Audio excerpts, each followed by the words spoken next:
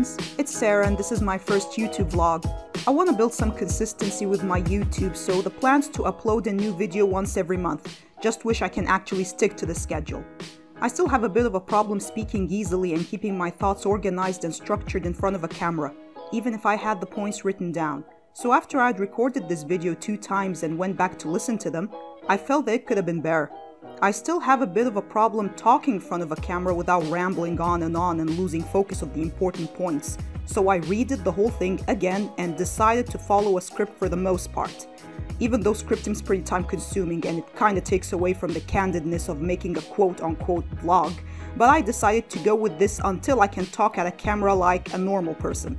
For now, I'm just standing next to my bedroom window like a weirdo, talking into my voice recorder because I don't have a microphone.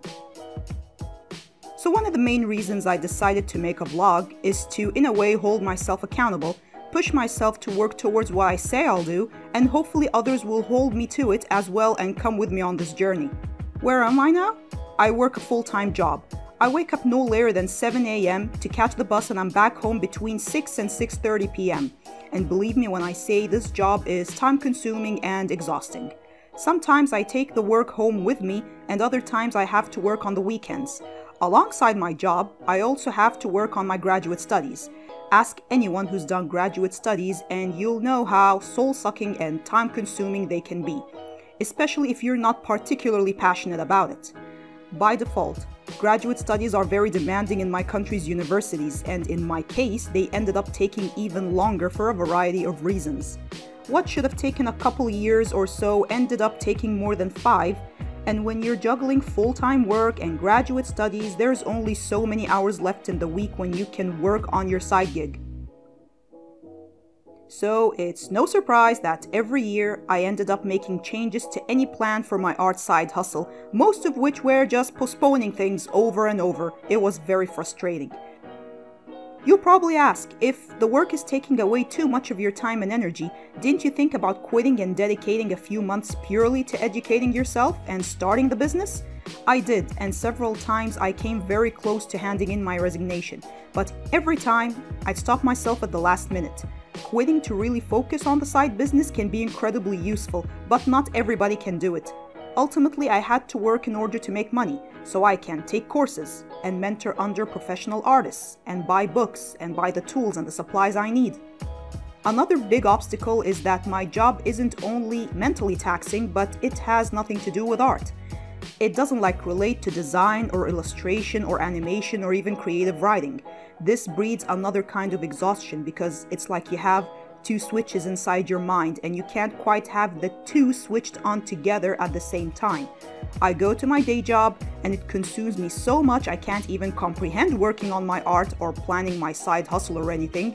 Then the switch takes time to finally flip off and the other switch now can flip on and I can begin something productive with my art gig. What I'm trying to say is that if your job's the type to take a huge mind space and requires continuous studying, you won't get much done and your brain will be too tired by noon to really be productive with your art business at night. I've heard many professional artists advise people who are trying to shift their career to intentionally take up jobs that don't take up so much mental energy and time space. And I definitely think they have a point.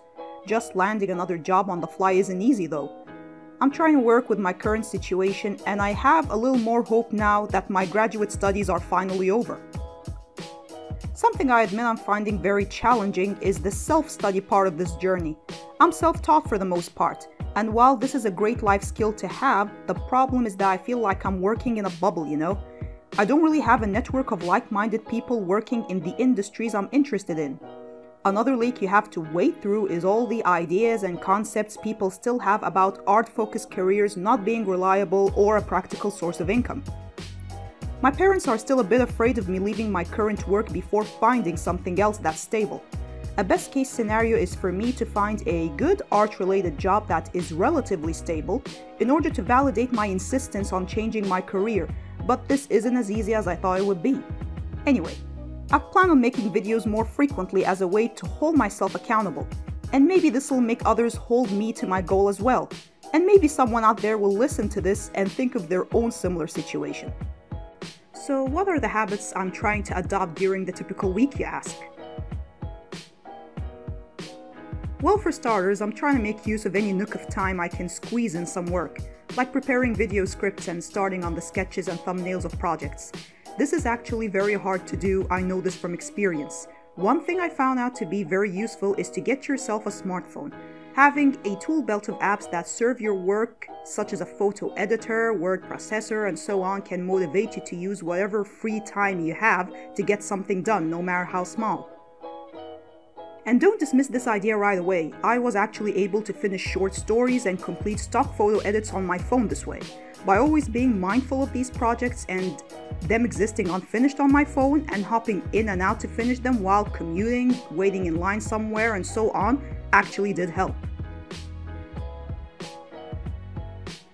Another thing I do is I leave a small sketchbook in my drawer at work, or I keep one in my backpack. If you're like me and you don't jot your ideas down or concepts, the minute you get them, they float away and they never come back.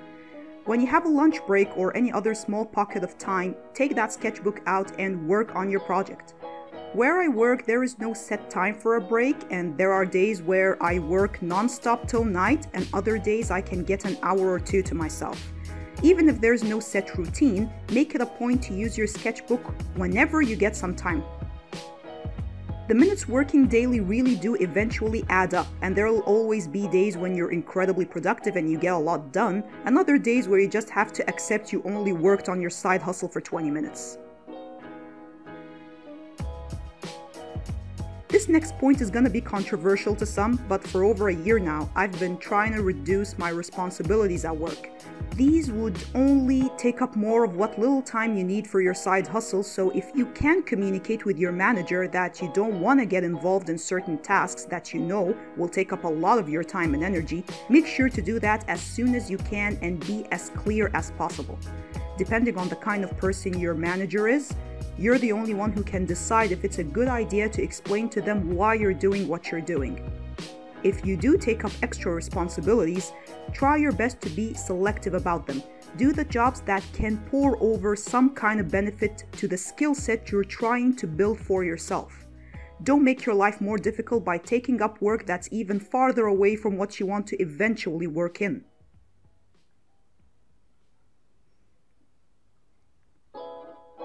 The next point directly relates to point number 1 about investing in a decent smartphone.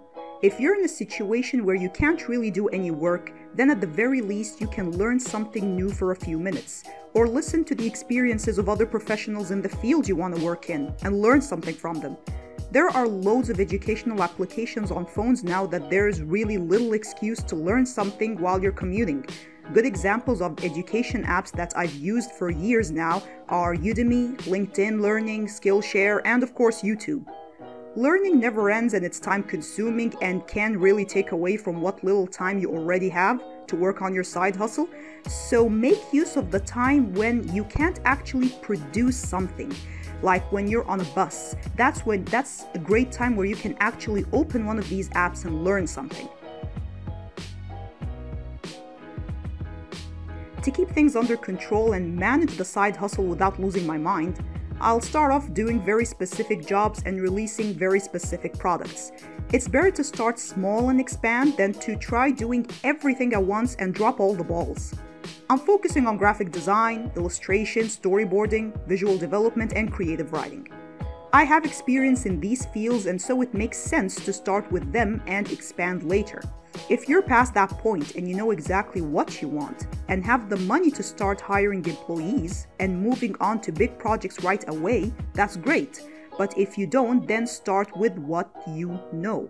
Gain the experience and the confidence and the reputation, and then expand and begin hiring more people.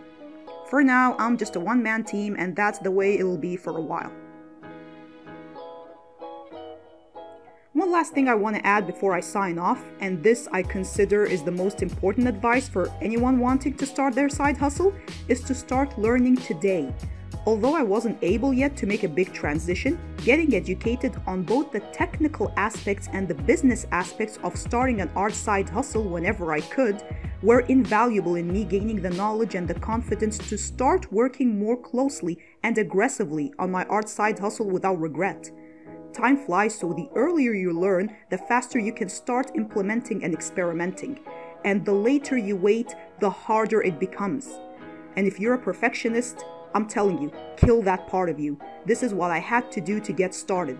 I couldn't for a long time because I thought I had to be brilliant at what I do if I wanted any chance of success. If you keep thinking like that, you're never gonna start. And trust me, you don't have to be great, you just have to be good. Anyhow, that's it for this video, and I hope I didn't blab on for too long. Please like and subscribe and let me know if there's something you'd like me to talk about in an upcoming video. I'm gonna try this once a month routine. I'm gonna give it my all. So until next time, and have a great week.